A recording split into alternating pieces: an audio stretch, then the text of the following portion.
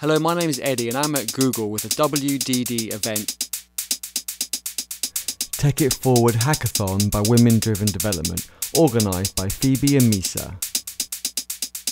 A hackathon where the focus is on quality of code, the people and the journey, with the aim of using technology to support communities and tech things forward.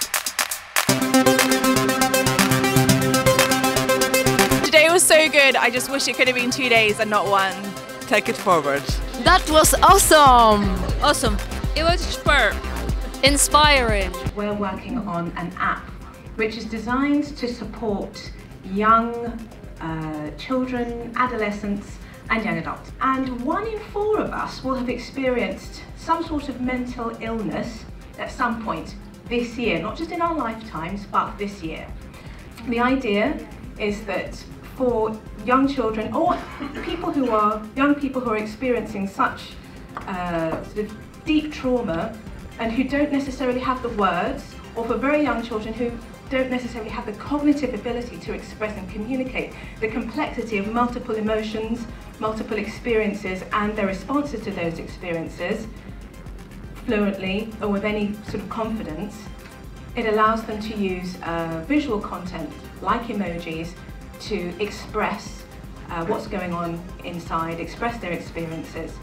What it allows them to do is to work through the various emotions that they're feeling on a particular day, perhaps type some text if they're feeling motivated to do so, and the data is committed, allows the therapist or the professional to build up some information in the background about what's going on with them, and perhaps help to collect statistics. So we've basically created a web app that allows a simple way to search for wheelchair accessible locations such as restaurants, pubs, bars, wherever, for any mobility impaired people.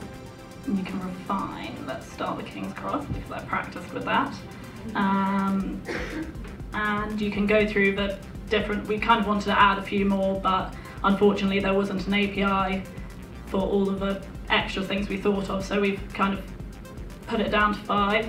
And as you can see, we have the developer one on, so it's not actually as beautiful as you'd want it to be, but you can go through and see all of the places around you that you can go and access easily. Basically, you can click through and kind of find out more information about it. Our app is called Move My Map, and it is a accessible way to navigate around Google Street View, and it uses the browser camera to track your head movements and move from left to right and up and down. So why did we build this app?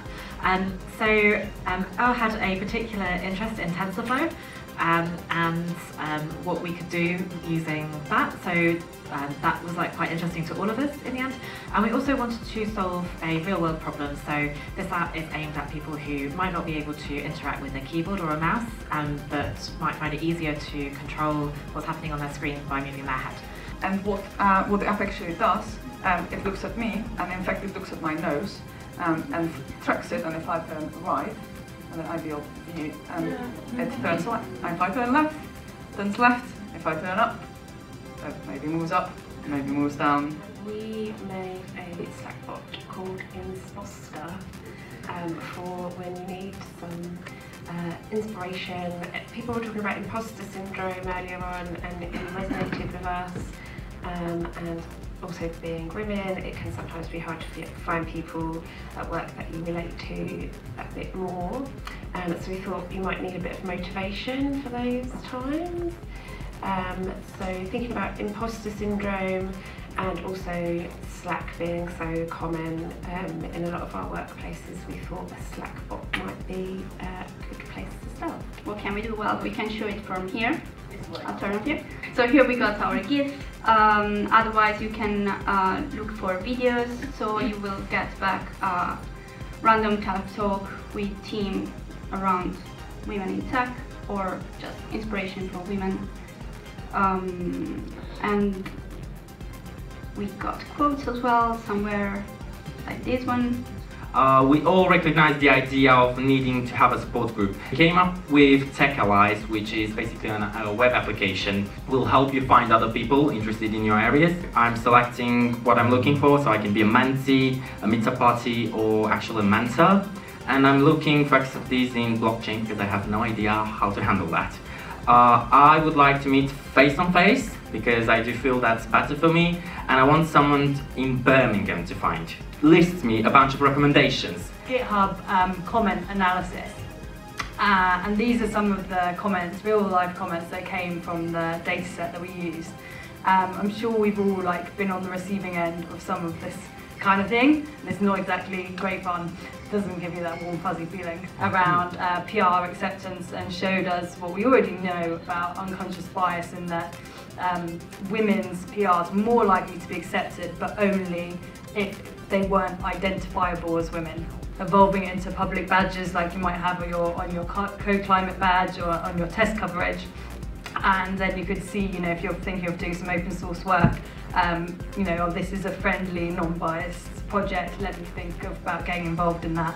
And then also just on a kind of local level, running it against your commit messages before committing them to kind of recognise if there's anything in there that's a bit mean. To look at ways to tackle plastic pollution.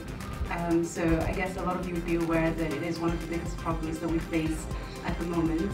And it's something that we all contribute to unknowingly. So we often buy something from, say, supermarkets, a plastic bag, and when you get home you dispose the plastic bag without thinking about the impact that it has. And over a day you wouldn't really know how much you consumed. So we thought we'd build an app that was able to give you a daily count of how much plastic you consumed, and then be able to give you information about what the impact is. And then further on provide recommendations for ways that you could maybe reduce your impact and perhaps improve the environment. So when you first open it up, you've got options. You can either take a picture or you can pick out of standard different plastic objects that you might be using in your day-to-day. So if you have something that you've just eaten, you can take a picture of it. So it'll go to the camera, it'll take a picture, and it's obviously going to recognise that I'm a water bottle. So you're going to be like, yeah, definitely, I just had a bottle of water. And then it will come up with different facts about the product that you just consumed. And then it gives you a pairing application for Codebar, and I don't know how many of you know, but Codebar runs regular programming workshops for underrepresented groups in tech.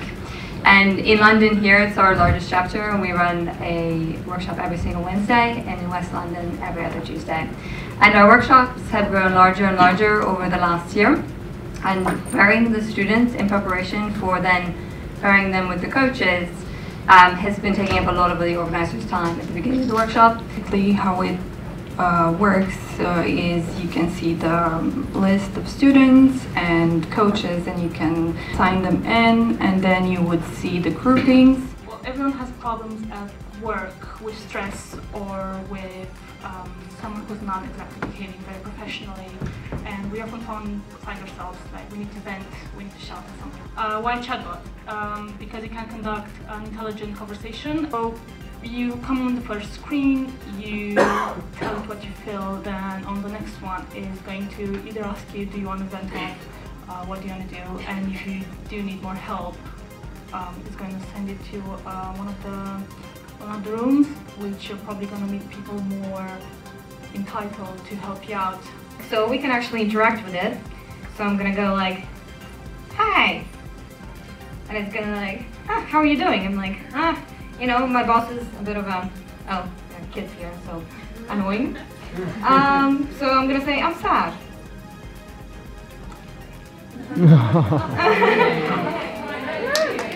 Alright, oh, there we go, oh, that worked. Right, so why am I feeling sad? I mean, you know, my boss doesn't listen to my ideas. Has anyone had that? Yeah, very annoying, yeah. So, I know, one more minute. Right, so it can offer you, do you want to be cheered up? Or, are you sufficiently annoyed just to, you know, have a cheer up? And then you say, yes. And then it goes, baby boss! And you're like, yeah, I'm great.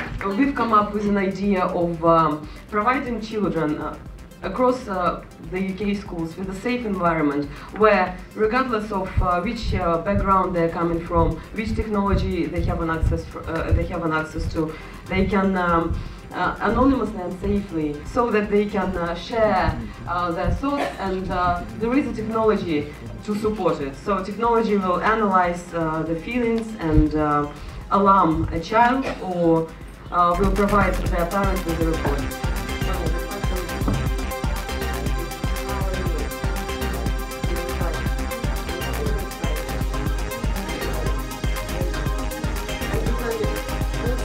You are happy.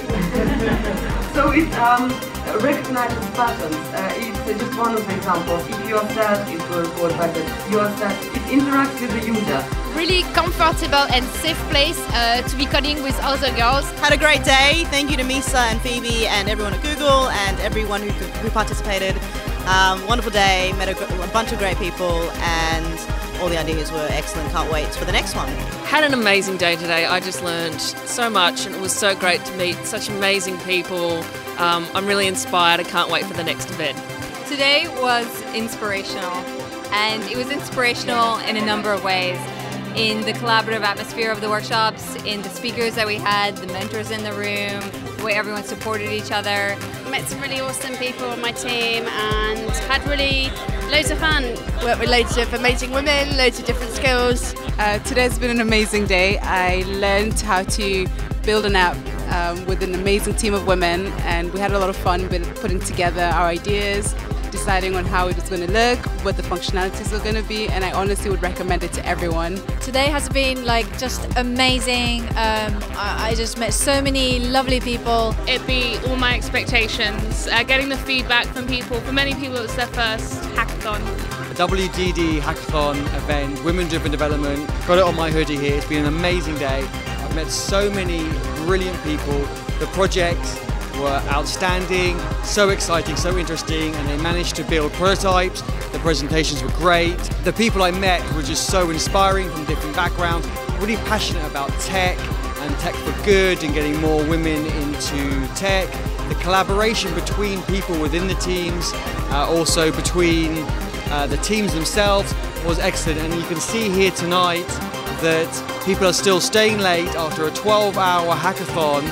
Continuously, they're still staying late to network across teams. I would like to say a huge thank you to Google for hosting us here at this amazing venue, and also a massive thank you to Phoebe and Misa for including me in this amazing event.